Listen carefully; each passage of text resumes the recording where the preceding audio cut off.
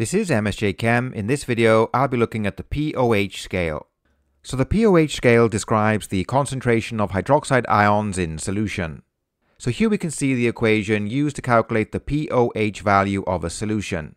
And we can see that the pOH is equal to the negative log of the hydroxide ion concentration of the solution. So this might look similar to the equation used to calculate pH, except that the pH of a solution is equal to the negative log of the hydrogen ion concentration. And as we'll see later, there are some similarities between the two scales. Below that, we have the equation to calculate the hydroxide ion concentration of a solution if you know its pOH value. So the hydroxide ion concentration is equal to 10 to the power of the minus pOH value.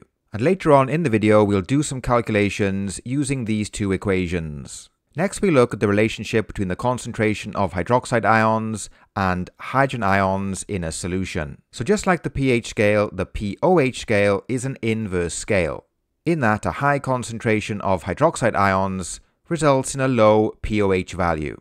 So if we start on the right-hand side, we can see that a solution with a high concentration of hydroxide ions has a low pOH value. So for example, a 1 mole per cubic decimeter solution of a strong base, such as sodium hydroxide, would have a pOH value of 0 and a pH value of 14. And if we go to the left-hand side, we can see that a low concentration of hydroxide ions results in a high pOH value.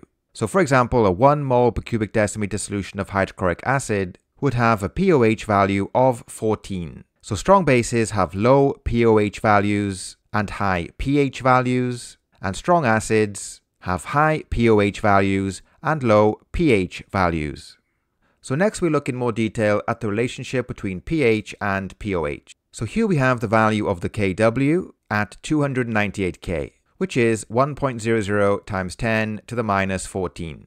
And the Kw is equal to the concentration of hydrogen ions multiplied by the concentration of hydroxide ions. If we take the negative log of everything, we end up with this relationship shown at the bottom. So the pKw is equal to the pH plus the pOH, which is equal to 14 at 298 K. So this gives us a really useful relationship, which is at 298 K, the pH plus the pOH of a solution is equal to 14. So next we look at some calculations. So our first example is a solution has a pH of 9.67 at 298 K, and we'll determine the pOH of the solution. So we're going to use the relationship we saw in the previous slide, which is the pH plus the pOH is equal to 14. So 9.67, which is the pH plus the pOH, is equal to 14. Therefore, the pOH is equal to 14 minus 9.67, which gives us 4.33. So the pOH of the solution is 4.33. In the next example, we're told that a solution has a concentration of hydroxide ions of 1.84 times 10 to the minus 5 at 298 K, and we'll determine the pOH and the pH of the solution.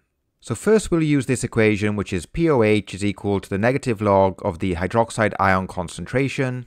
So that's the negative log of 1.84 times 10 to the minus 5, which gives us 4.74. Next, we'll use the relationship pH plus pOH is equal to 14. So the pH plus 4.74 is equal to 14, and the pH is equal to 14 minus 4.74, which gives us 9.26. We could also solve this problem using the Kw to find the hydrogen ion concentration, and then taking the negative log of that. In our final example, we're told that a solution has a pH of 8.59 at 298 K, and we'll determine the concentration of hydroxide ions of the solution. So 8.59, which is the pH plus the pOH, is equal to 14, and the pOH is equal to 14 minus 8.59, which gives us 5.41. Next, to find the concentration of hydroxide ions, it's 10 to the minus pOH value, which is 10 to the minus 5.41, and this gives us a concentration of hydroxide ions of 3.89 times 10 to the minus 6 moles per cubic decimeter.